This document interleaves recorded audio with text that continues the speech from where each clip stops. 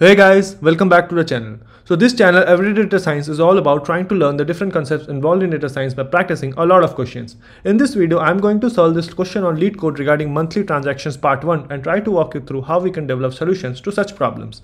The difficulty level of this question is medium, and this question has been asked in Wayfair and Wish interviews over the past couple of years.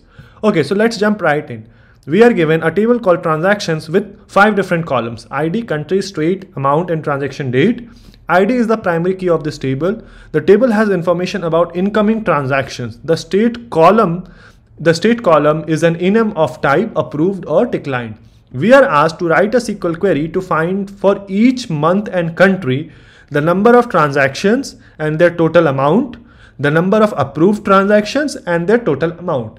The order of the result doesn't matter. Okay, so if we go through this example, right? So for each month and country, what is the total number of transactions and that amount, and then what is the total number of approved transactions and that amount, right? So for example, if you look at December 2018, right? So for every month and country, so December 2018, there were 2 transactions, right? For December 2018 and US, there are 2 transactions, right? These 121 and 122, right? So the total number of transactions are 2, and what is the total amount? 1000 plus 2000, that is 3000.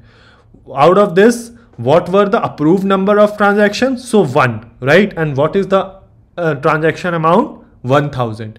Similarly, for January 2019, there are 2 transactions, but the country is different, right? So for January 2019 and US, there is 1 transaction and the amount is 2000, and that is approved. So 1 approved transaction as well, and the amount is 2000, right? For January 2019 DE, right?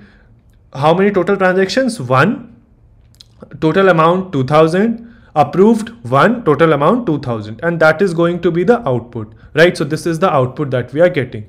So the first thing that we need to do is, from this table, we should group by the month of, so year month of this transaction date and the country, right? Because for every month and country, we need to find the data that we are asked, right? So from this table called transactions, right, we are grouping by, right, the trans date part, but it should be extracted in a certain format.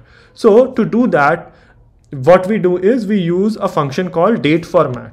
So date format, which columns format you want to extract? So trans date, so this column, and what is the format that we want is, we want so percentage y, so basically year, then we want, so if you look at the output, right, so year, then there is a dash, and then there is the month. So year dash, and then there is the month, right? So we group by this, right? And then the country part as well, so we write comma country, right? Then we return, so return this same thing, right? We return it, and the output should be aliased as month, right? So we write as month. Then the second column is country, right? So country is returned as it is, so country. The third column is transactions count, so total number of transactions, right? So once we grouped by the month and then the country, so if we count, since ID is the primary key of this table, so if we count ID, it will give all the, like, the count of all the transactions in that particular month and country, right? So if I do count of ID, right, and alias this as trans count, right, so this will give me the third column. Then I need to do approved count, so how many of them have approved, right? So since we know that the state can be approved as well as declined, right? So for example, December of 2018, so since we grouped by December of 2018, so we have these 2. Now for total, we just counted the IDs, right? So 2 different IDs, and so in total there are 2 transactions. But now we need to calculate how many of them were approved, right? So since there are two cases, we use the case when statement. So what we can do is we can say that when the state is approved, you know, return 1. If you don't, if it is not approved, you return 0, and then you sum that, right? So if you see in this case, so if I write case when state is equal to approved, then 1 else 0, right? So for this line, for this group, right? So for first two rows, this is one group since same month and country. So for this it will return 1, and for this it will return 0, and if you sum that, so 1. So in total, how many cases that are approved? 1, right? So if I write case when state is equal to approved, right, then you return 1, else you return 0, and since you started a case when statement, you end this, and once you return all that, then what you do is you sum that thing, right? So you sum that. So for this group, 1 plus 0 is 1, right? And you alias this as approved count, right? So you understand like how we are coming up with this approved count thing. This we will be using for approved total amount as well, right? Now once we have this fourth column, then with the transaction total amount.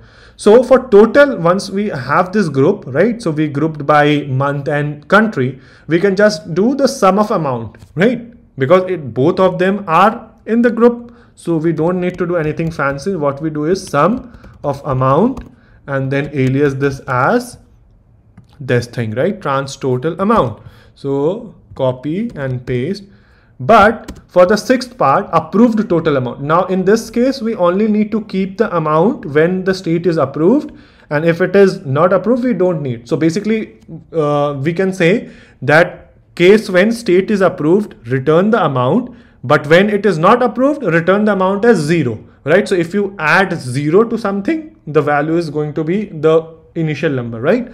So again, case when state is equal to approved, right, then you return the amount part, else you return 0, end the case statement, and once you do all this, then you just sum that, right? So for this group again, so for this it will return 1000, for this it will return 0, and it will sum 1000 plus 0 is equal to 1000. So and that 1000 is the amount of approved transactions, right? So and alias this as approved total amount, right? Since we don't need to order by anything, so this looks good. Let me go ahead and run this to see what happens. So yeah, this is accepted. Our output is same as expected output. Let me go ahead and submit it to see if it passes all the test cases. So yep, this passes all the test cases, and this is how we do it. Again, quite tricky question, but what we need to do was, we need to understand like how we can come up with functions that can help us do number of approved transactions and their total amount. And I hope this logic was making sense to you, that like if there is a certain case is being true, then you are returning something, otherwise you are returning something else, and then calculating the sum. So you understand, right, how the sum function is being used to count something, right? So this is how we do it. Let me know if there is any other way or better way you can think of, or more efficient way. Comment down below, and until then I will see you guys in the next video.